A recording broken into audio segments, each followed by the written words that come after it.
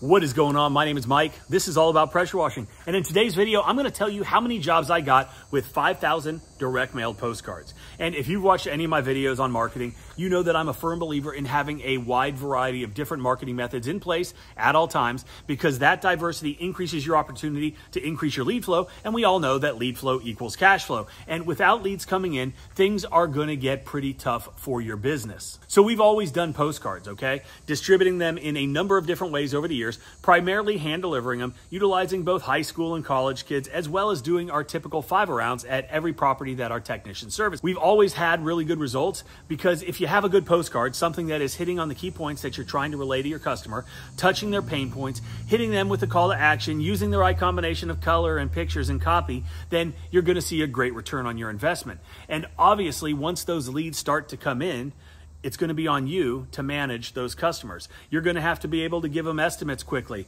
You're going to have to quote jobs, and there's no better way to do that than with our brand new app, Quote IQ. Not only is this a great CRM, but it gives you the ability to do so much more from the palm of your hand. Remote quoting, in-person quoting, sending estimates, sending invoices, getting paid through the app directly to your bank account. This thing is a game changer, and we are so proud of it. There is a link below. It's on the App Store. It's on the Google Play Store. So we really look forward to hearing all of your feedback because we want to know what you want. We want to know what else the app needs. This is not just our app, it's your app, and we're constantly looking for it to evolve. So we look forward to hearing your feedback. Check out Quote IQ. Okay, so like I said, I'm going to tell you how many jobs we got from a 5,000 postcard run.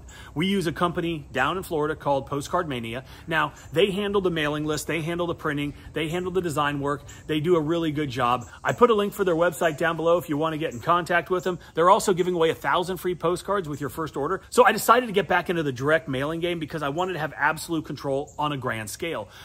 When we were hand delivering them, even when I picked specific neighborhoods, picked specific streets, I couldn't pick out the exact demographics that I wanted. Household incomes, renter versus homeowners, all of the things that come into play when you're trying to target your ideal customer. And I was able to refine the broadcast, if you will, of our postcards to a very specific customer base, which is absolutely key. So when I decided to move forward with this, I committed to 20,000 postcards, 5,000 at a time. And there is a very specific reason why I chose this, because repetition is key. Without that repetition, staying in front of your customers, without giving them the comfort level that you're a legitimate, strong business that has the means to continually market your business, which builds confidence. It's just like Google reviews. The more reviews you have, the more credible you look, the more trust a potential customer has in your company. And that's why marketing is a numbers game. You have to not only have multiple marketing strategies in place at all times, but you need to be consistent and relentless with them.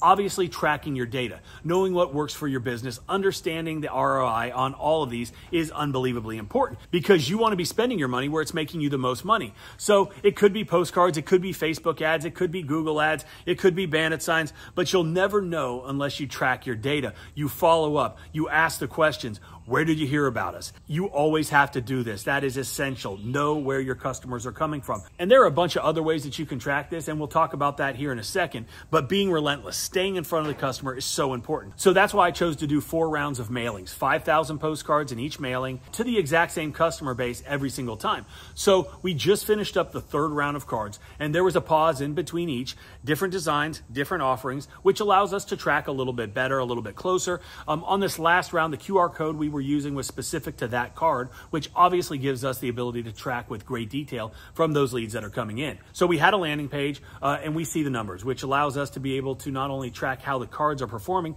but how much money we generated from those cards. Now, calls coming in are great. That's telling me that the postcards are working. Then it becomes my job to close those potential leads. Now, we all know that close rates are not always going to be ridiculously high. Somewhere around 35 to 40% is pretty damn good. And typical ROI on direct mail is usually around 2 to 4%, somewhere around there. So basically what that means is you can expect to get 1 to 2 purchases or 1 to 2 closes per 100 postcards that you send out. So then it comes back to what does your pricing look like? What does your average ticket look like? How good you are at selling or upselling, because all of these things come into play about how much is generated with each mailing. So with our last campaign, we had 467 hits on our landing page that was connected to the postcard's QR code. Now there is some uncertainty in regards to the actual numbers because we do have all of our branding on there, our phone number and our website on the postcards, and some people just get online. They forego the QR code scan, or they just go directly to the website, or they call the phone number, or it could just be a repeat customer who's reminded